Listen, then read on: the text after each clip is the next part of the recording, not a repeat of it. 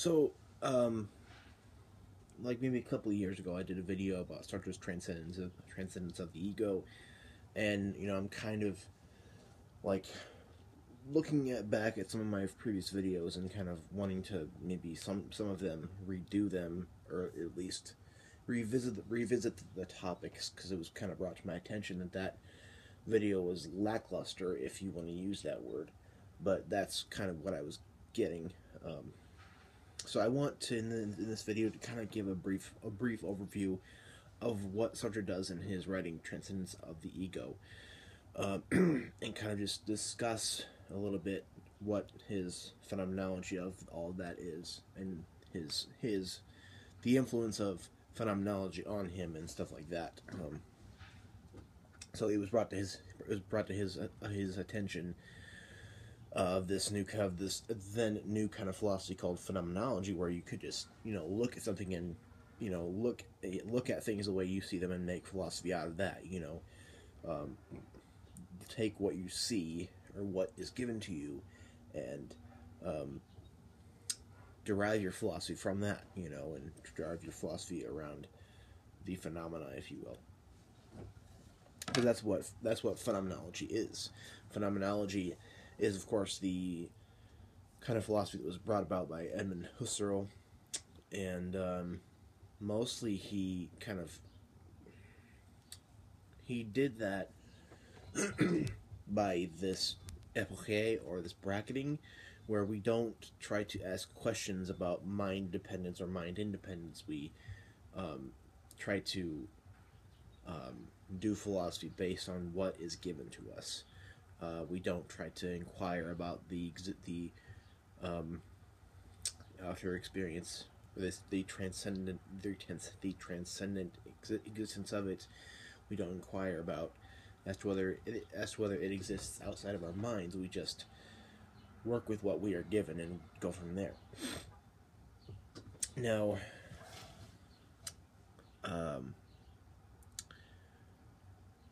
transcendence, according to Sartre, is kind of a extra experiential point. Transcendence, or transcendental in the way that Husserl says it, is that it's something that exists inherently, that is beyond experience, or to some extent beyond experience. So in a way, Husserl didn't even, Husserl is often looked at as, he didn't even have, an adequate phenomenology, and it didn't do what it was supposed to do because of stuff like Husserl's transcendental ego, or his transcendental idealism.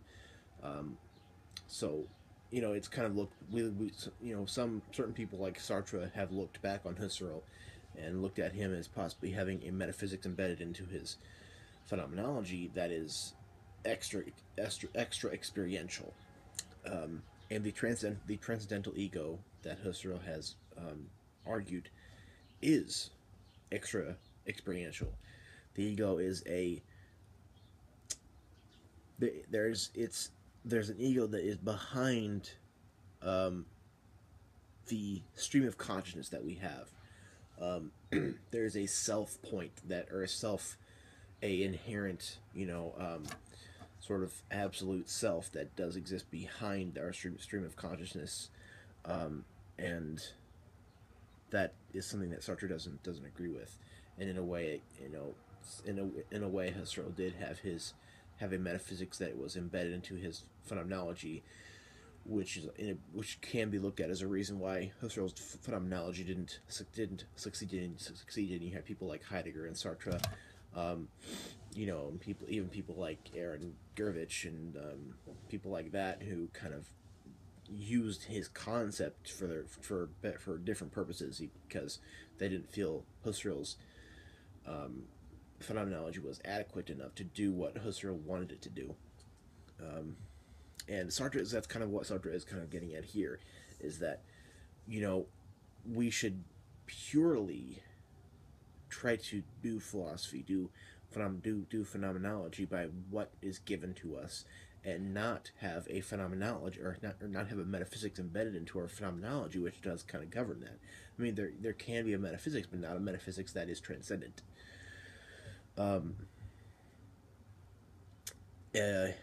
An ego, or a self, emerges well after the flow of consciousness, and is well underway. So first we have a pre-reflective consciousness, a stream of consciousness where I am just experiencing things, and I'm not, I'm just, you know, I experience the taste of pancakes. I experience, how smooth the table is, or I experience, things. That's a pre-reflective consciousness, and that's kind of what we have first. And with a pre-reflective consciousness, you don't have a sense of self yet. You just have this stream of consciousness where I see this, I experience that, and that's just how you go on.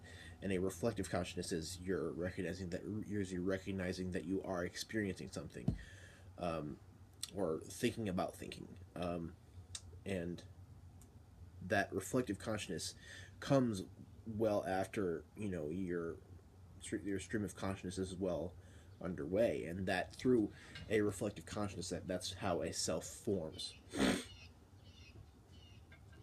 And a self is not external, or it's not prior to what is given to us, or we it's not external or prior to the what is really given to us, really. So, and that's through that in that way we can really kind of do a phenomenology that is based on what is given to us, and only that.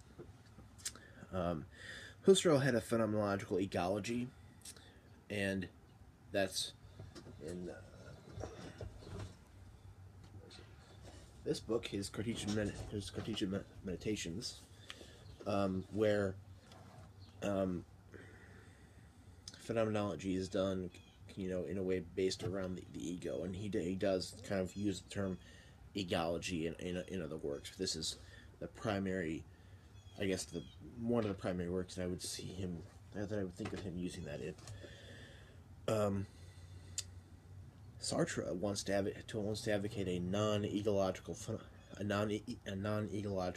phenomenology.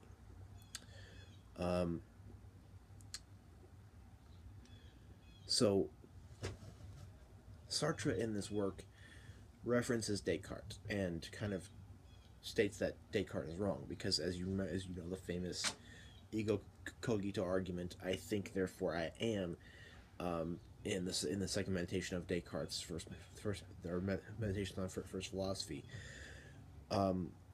What Descartes is understanding is that he is doubting what he has previously believed, and he is sort of recognizing that he is thinking. And how can you have thoughts without owners? That's one way of putting it. There's better ways of talking about Descartes, but you can't have a thought without having a self, is basically what he's getting at. But Sartre is kind of saying that Descartes' "I think, therefore I am" is a backwards thing. That thinking doesn't necessitate selfhood. You can have a pre-reflective consciousness without having a self, or without having an ego that is there. People like Husserl in his Cartesian Meditations does advocate a absolute thinking substance, and that's what Descartes advocated with his ego, and that's Husserl is kind of taking Descartes as a jumping off point into his own philosophy, and Sartre is looking at Husserl and Descartes as there is no external prior thinking substance. There's a pre-reflective consciousness that, thus, once you have a reflective consciousness, then you develop a self, or selfhood, or ego. And for Husserl, the common thing that you want to recognize with Husserl is that Husserl had the idea of essence is prior to existence. Husserl had a metaphysics of essences, and kind of having a metaphysics of essences and a eidetic phenomenology, where we have essences and we have absolute forms of being. And he doesn't say it like an absolute forms of being, but he thinks of things. He discusses things as transcendental and stuff like that, Um, Husserl discusses that the essences are prior to existence, and he kind of advocates those metaphysical entities called essences. Um, while people like Heidegger and Sartre say that existence is prior to essence, you exist before you talk about as to how things exist as they are given to you, before you kind of do any sort of essential or eidetic metaphysics. The I appears in reflective consciousness, constituted in reflective acts of consciousness, thus recognizing what you are thinking about, recognizing that you are doing something. We have two kinds of self-awareness. We have positional self-awareness, where a person S is directly aware of O. That's, if I'm looking at, a glass, I'm having direct awareness of it, and I have my focus and my direct consciousness directed at it. Where we have non-positional self-awareness, where we have implicit awareness, where I'm going to be focusing on the glass, and I'm having positional self-awareness, where I'm focusing on this one thing, or this object O, where even though I'm also aware and conscious of the other things that are around me. And that's kind of consciousness, is non-positional self-awareness.